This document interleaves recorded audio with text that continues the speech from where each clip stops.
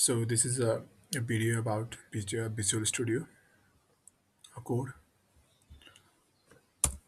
Even whatever you are doing maybe Vue.js or React.js or anything, or you may be using Visual Code for changes as ID. Then the first thing you remember is whenever you type tag, it does not auto-complete it. Basically, it doesn't have emit function, uh, especially in JS file, for example, test.js file. So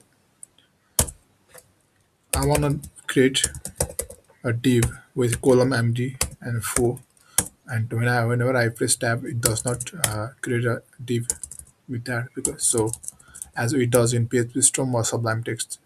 And also even whenever I start type s1 tag and press tab, then it does not create it s1 tag with opening and closing tag. So to solve this, press Ctrl and comma, then type here emit, and on emit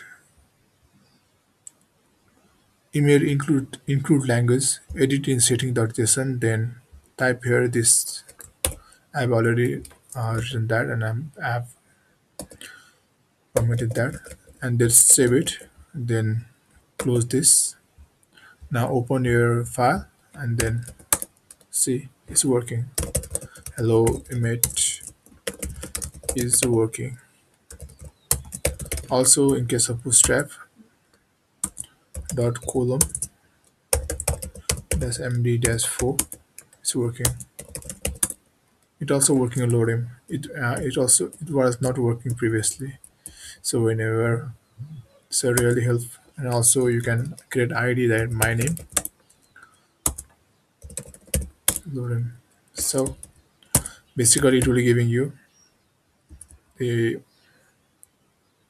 all the functionality of auto closing and creating div as functionality of images as in Sublime and PageStorm. So that's it for this video.